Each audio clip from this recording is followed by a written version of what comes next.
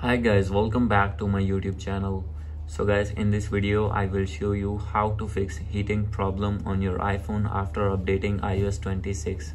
So guys, if you're using iPhone or iPad or other iOS device, and when you have update your device to iOS 26 and you will see heating problem on your device, I'll help you how can you fix this problem.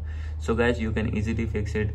First of all guys, if you are using any phone cover, then you need to remove phone cover from your device, and after this you need to open your settings.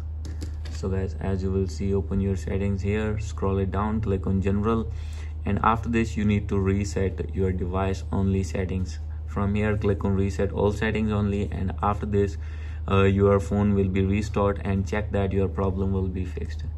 And guys, if still not fix your problem, then simply you have to downgrade your device from iOS 26 to 18.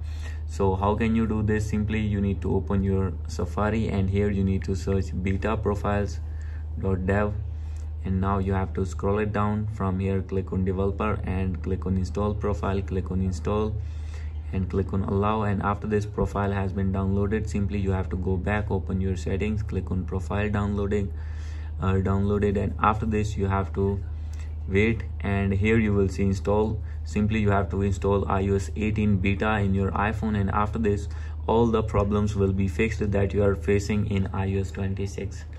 So guys, these are the possible ways to fix your problem. Hope you like this video. If you like this video, please do subscribe my channel. Thank you.